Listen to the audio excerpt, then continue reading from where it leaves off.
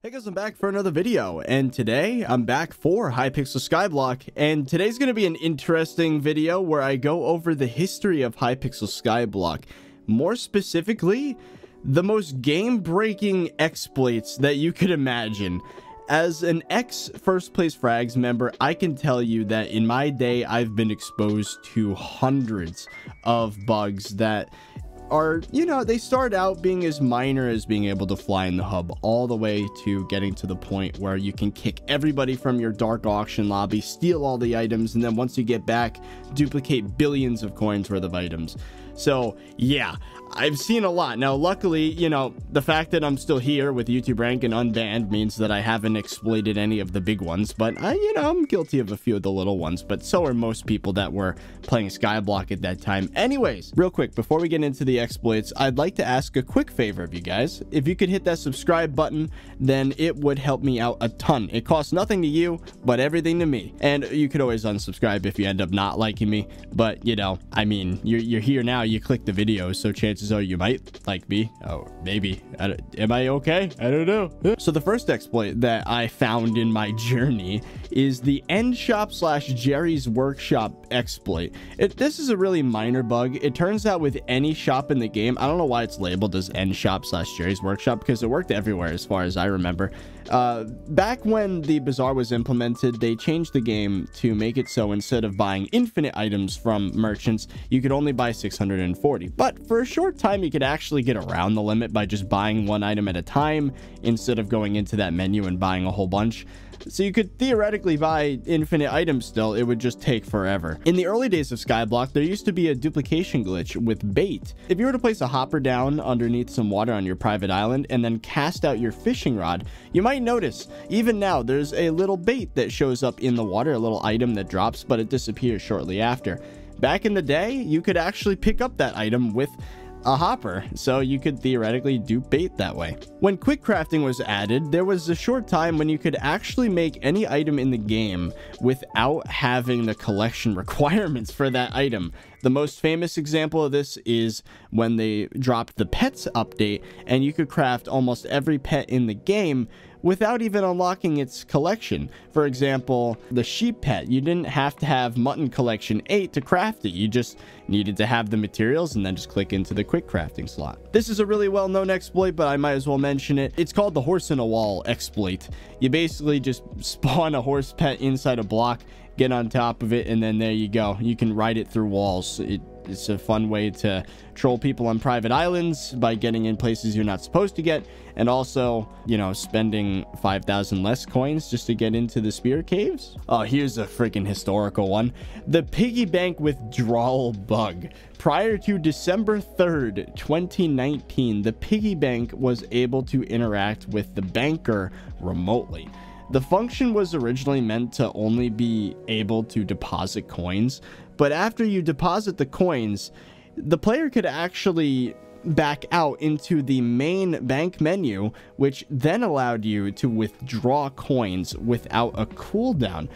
That sounds complicated, but basically, the piggy bank used to be the personal bank before the personal bank was the thing, and you could only deposit, but you know, through bugs you could withdraw as well. The bug was patched, and in place of the piggy bank, they just dropped the system altogether and then made the personal bank as we know it now. Speaking of the piggy bank, there's an exploit that used to exist where you could have all 3 versions of a piggy bank talisman, which includes the intact one, the cracked one, and the broken one. If you were to have all 3, the reforges would actually stack. Now, obviously, that doesn't work anymore. This also used to work for varying rarities of the same line of talismans, like healing talisman and healing ring, feather talisman, feather artifact, you know, that sort of thing. But of course, all patched now. And speaking of reforges, for a very short time, there was an exploit that allowed you to reforge a dungeon chest key. Now, apparently, this is extremely rare, this reforged dungeon chest key item. It's technically a talisman, even though it doesn't say so. But yeah, only a couple of them exist because they patched the bug almost immediately after they found out, which is before the public even knew about it. And when I did my talismans video, I didn't even know about this. Oh boy, here we go, talking about the slime hat exploit. Anyone that's been around will remember this one. The slime hat is an item that negates knockback when you wear it, but of course there's a problem with that. Its stats are garbage, so you have to sacrifice your head slot in order to achieve anti-knockback. Well, there was an exploit back in the day that goes something like this. You'd wear the slime hat on your head, and then you take the item out of the head slot while replacing it with another head item, for example a piggy bank or a power orb. All in one click, you pick up the power orb or the piggy bank and swap it with the slime hat in the head slot. And then you would switch back to any normal helmet in the same way. And what that would do is give you anti-knockback without the limitations of the crappy stats of the slime hat.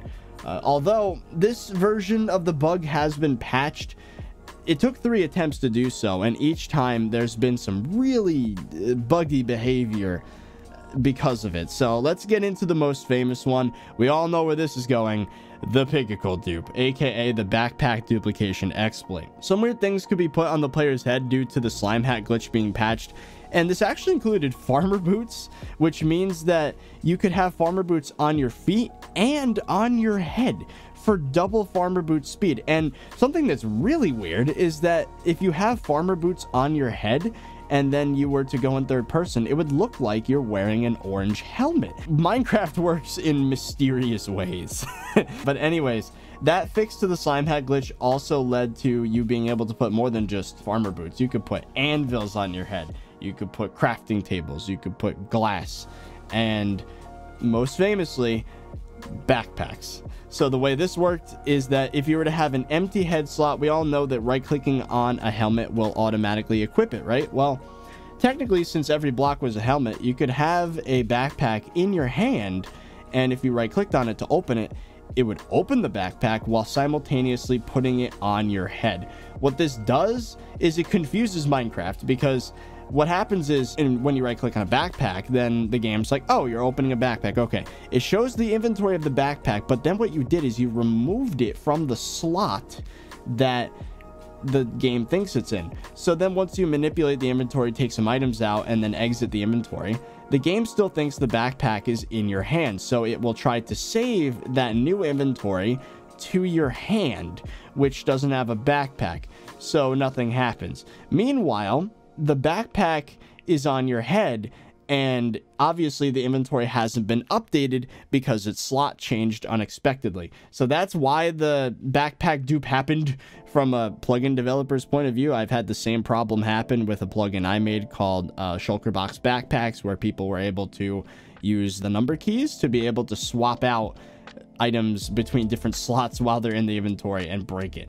But obviously that's been patched in my plugin as well. But yeah, there's some insight if you're curious. This next one is pretty famous for first place frags, and that's the private island bed exploit. Basically, the way it works is it allowed players to farm thousands of candy during spooky festivals by setting the island biome to hell with the, you know, the biome stick, Jerry, filling a chest with candy, and then right-clicking on a placed bed, which obviously, since it's a nether biome, would explode and it would blow up the chest. And then if you were to pick up the candy that drops from the chest, it would actually count towards candy collection during spooky. Yikes. For a short time, this also worked with farming drops. So again, you could fill an entire double chest with farming drops, blow up a bed, pick up the farming equipment, and then just get farming 50. Just like that. So yeah, that's a yikes. Another early SkyBlock hopper glitch is that in the early game, items such as fairy souls, baits, coins on the ground, skeleton hat bones could be picked up with hoppers. These items are now unobtainable, obviously, since it's been patched, and those that have used the glitch before still have the items today, but they are extremely rare, obviously, because, you know, this is from like we're talking first weeks of SkyBlock. You could pick up anything with a hopper because there were no special tags. So yeah, it's very strange. Now we're getting into some of the more recent exploits. The unstable dragon armor AFK exploit, which basically allowed you to kill mobs without being there on your private island. Many players used to do this to automate killing magma cubes for coins. Back in the day, magma cube farms used to be pretty good for coins. You know, they would just die to either cactus or, in this case, unstable dragon armor. And then their drops would fall into hoppers, into chests, and then you could sell all those to the NPC. Bazaar didn't exist yet, so yeah, just the NPC for a large sum of coins. I remember back in the day, people used to also use some weird armor swap exploit to level up Tarantula and Rev armor. I don't remember how they did it. Maybe it was with a different item. But yeah, AFKing on private islands to kill mobs is something that has a lot of exploits around it. But yeah, also for a short time, you could kill other players' mobs. Like, you could visit someone else's island and kill the mobs on their island with unstable. It's interesting. But speaking of AFK methods, the vampire mask. Again, this exploit allowed players to harvest combat XP on their private island using teleport paths to change the player's direction, bypassing the anti-macro system that checks for head movement before awarding XP, which is actually not even relevant anymore. That system doesn't exist anymore, but back then that's how Hypixel dealt with macroing. The user could then equip a vampire mask near combat mobs by killing them using the mask's effect. This no longer works, obviously, and you can't even use the effect on private islands. You can't get combat XP on islands. I think this is how people leveled up their Rev armor, now that I think about it. It makes sense. You just have the Vamp Mask and then 3/4 Rev armor back when that was relevant. And you could also level up Tarantula. Obviously not the helmet, but the other 3 pieces you could level this way. Now here's one that I was directly involved with, and that's the pufferfish hat AFK chicken farm exploit. So the way it works is that you would build a chicken farm with minions, have the chickens fall into a little pit of water, and then you would combine a pufferfish hat with a fishing rod. And then what would happen is every few seconds, the fishing rod that's floating around in the water would damage tick everything around it and kill all of the chickens. And it would then drop their stuff into hoppers, into chests, and then you could collect it. But yeah, I was the one who designed this farm, so that's a thing. But obviously that method was patched, but it did inspire another exploit, which is famous in ThirtyVirus' video, where he got combat 50 using cactus armor and by farming ghasts. So in the same way as the pufferfish hat, you could AFK combat XP on your private island, but this time with ghast minions. This was patched, but eventually was found to also work with thorns on armor, so you could have superior dragon armor with thorns on it, but then eventually was patched altogether when the admins finally disabled combat XP on private islands. But yeah, there's been a lot of there's a lot of combat XP methods AFK. It's kind of crazy. Oh, this one was fun. Back when the blue whale pet was added to the game in the Oringo update on February 26th, 2020, the first traveling zoo event took place. The blue whale pet's bulk ability gave 1 defense per every 0.3 health that you had. Players wearing massive armor could effectively become invincible by having more than 90,000 defense, which is equal to about 99.9% damage reduction. With 20,000 HP, they would have about 18 million effective health. So yeah, you could basically become unstoppable. This was fun because back in the day, the Coliseum was still a thing, so you could actually walk into the Coliseum, equip a blue whale pet. I think it only worked for rare instead of the higher rarities for whatever reason. But yeah, you would literally be unkillable. There's no way to kill you. Also, fun fact, that same day, the first Oringo event also spawned a whole bunch of Oringo stands on private islands instead of where it's supposed to be, which is in hubs, which led to another exploit on this list, but we're going to get into that in a second. Next up is the Session ID exploit.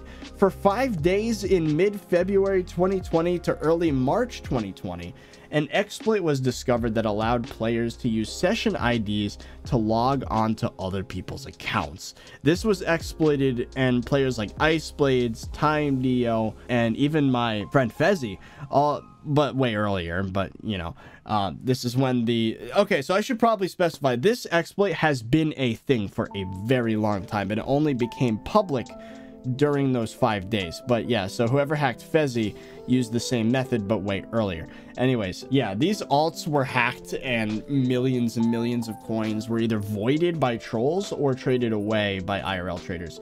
This exploit wasn't unique to Hypixel. This was actually a Minecraft-wide problem that people on 2B2T also experienced. The way it worked is that it used Minecraft's legacy session ID processing system.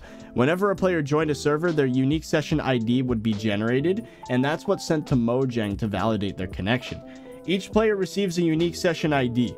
By using the old aka legacy session ID system, hackers could use any valid session ID to log in as any user. For example, a player can log in with the session ID, I don't know, ThirtyVirus, and then they could just replace the name ThirtyVirus with any other name, for example, Notch. And then there you go. You have a valid session ID and you're requesting to log in as Notch, and it lets you in because it was using legacy code that for some reason was still supported even though it was outdated. But yeah, that's a yikes. Thankfully, no staff on Hypixel were affected due to two-factor authentication. However, popular streamers and YouTubers were majorly affected by the exploit. Luckily, not me. But yeah, that was a scary situation. Lobby crashes, boy. Hypixel has encountered massive problems regarding performance. Occasionally, lobbies will crash, causing rollbacks. When a lobby crashes, the player's inventory, purse, and ender chests get rolled back to before when the player joined the lobby, or if they've been there a while, several minutes before. Some features that are not rolled back include the bank and auction house, since they're stored on an API level instead of, you know, on that particular server, as well as Slayers and Pet XP. So if a lobby were to unexpectedly crash, then you might lose several minutes of progress, but only selectively. Only what's in, you know, like I said, the purse, ender chest, and inventory will get rolled back. So this could be a big problem, because let's say you were to have 10 million coins on you, and then you somehow willingly crash the server just after depositing those 10 million coins into the bank, which again is stored somewhere else. So then your lobby crashes, you reboot into a new lobby, and you still have your 10 million coins. This is how, by accident, Refraction duplicated a Scythe Blade. But of course, he didn't intentionally crash the lobby, but this is just an example of what happened. He put in, I think he put a Scythe Blade on the auction house, and then his lobby crashed, and then he ended up having the one in the auction house and the one in his inventory when he came back. So yeah, lobby crashes are extremely dangerous. One of the most infamous ways to crash players was using the banner. This was showcased in another one of TimeDio's videos. The way it worked is that when a player in 1.8 saw any banner in an inventory menu or as a dropped item, their game would crash. When the banner's held in the hand of someone else, players around them would see very strange graphical glitches. No other item in SkyBlock or even the whole of Minecraft is known to manipulate the player's screen so severely. Honestly, I'd suggest looking up videos about the banner in SkyBlock. It's really interesting. Another well-known way to crash lobbies was with the slime test command, which I go by lots of names, made a video about this one. Basically what happened is slime test is an old command from like 5 years ago that the admins just kind of left in as like a server-wide command, not even SkyBlock specifically.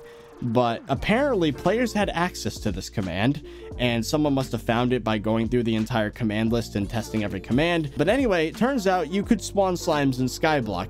Now this is a yikes, because spawning too many slimes or too big of a slime would crash the lobby, and this opened the door to someone being able to selectively crash lobbies. Again, they could deposit coins into their bank from their purse, crash the lobby, and then reboot to have more coins in their purse. Turns out almost every person that did this in the few hours that the bug was well known and widespread, they got temp banned for this and wiped. So that's why you don't mess around with any weird unexpected things that people tell you about in SkyBlock, especially because the admins, they can't tell whether or not you're doing it for fun or for an exploit. But yeah, that was a mess. I remember something that First Place Frags used to also do is they would crash lobbies in order to get free dark auction items. By, you know, one of these memes, by one of these means, not slime test, but like, I think banners, I'm not necessarily sure, but I do remember that it used to be a commonplace thing to just crash all the players in a dark auction lobby except yourself, and then just get all the items at the minimum price. Yikes. Whoa, hey, it's Editor Frog here to interrupt the end of the video. So basically, this video is going to be 40 minutes long if we don't do what we're about to do, and that's cut the video into 2 parts. This was part 1. This is the ending. If you enjoyed, make sure to leave a like. I know it's a little abrupt, but whatever, dude. Check the pinned comment and all that, because 30 probably put something there that's important. Yeah, thanks for watching. Bye.